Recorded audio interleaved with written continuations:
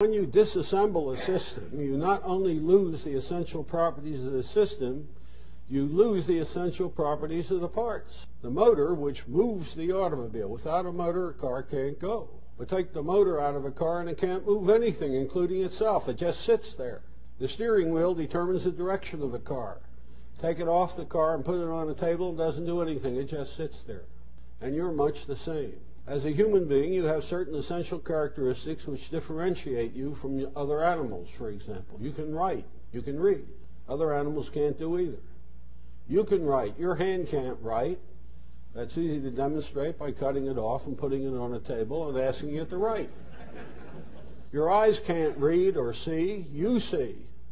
Eyes taken out of the head don't do anything. They just roll around. The brain can't think. You think. And therefore, when a system is taken apart, it loses its essential properties.